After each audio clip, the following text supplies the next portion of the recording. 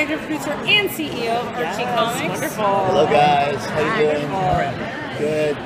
Can you talk about the theme for the new season? What's it going to be like? I'll let Sarah run with it. She's doing a good job. So you know, our cast is now, our kids are going into their junior year finally, and I think that is, junior year is very much about growing up. It's like you're suddenly, the inevitability of becoming an adult is very clear, and that's for American schools. I don't want to but it's that sort of moment where you really start thinking about colleges. You start, am I going to leave town? Am I going to stay?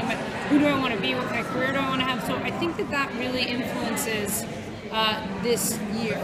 You know, and for the parents that struggle to kind of see their kids as adults and to acknowledge kind of who they're becoming. Good, how are you guys? Will we see more backstories of some of the adults on the show, like Alice and Esther? Yes, I mean, we're obsessed with all of them, so yes, I think, and this season there are threads to the past and to when our parents were teenagers. So I always think that's something very fun is for kids to see. And part of what's fun and part of the casting was to cast people that audiences knew as teenagers, you know, because I think it humanizes the parents in a way that they're not these sort of caricatures, and that they really, we've known them, we've loved them, we've seen them grow up, we all grow up, and so this is, I think that was very purposeful. Any chance we'll get to see any flashbacks to what the parents were like as teenagers? I mean, they all went to school together. That has been my dream since like episode 2. Yes. So we love flashbacks in Riverdale, so yeah. hopefully we'll have a bunch. Yeah, no, I think definitely at some point, for sure. It's too fun. Yeah. I feel like the musical episode was one of the best ever. Is that something we're going to see happen again? I think we'd love to. I mean, look, I think in like the dream universe, every episode. But yes, we love that. We have such an incredibly talented cast. I think that was one of the things that was so fun about the musical, was just to see how amazing they all are, and sort of keep giving them new challenges, and also, you know, Kevin Keller really has to redeem himself. That was by his sort of metrics, it didn't go there. Yeah. People died. Not what you want when you're putting on a high school musical. So he has a lot to prove. Will there be a murder mystery this season, or is it more about the trial of Archie Andrews? I think there'll always be a mystery. I think that there'll always be more to uncover about the town and the people in the town.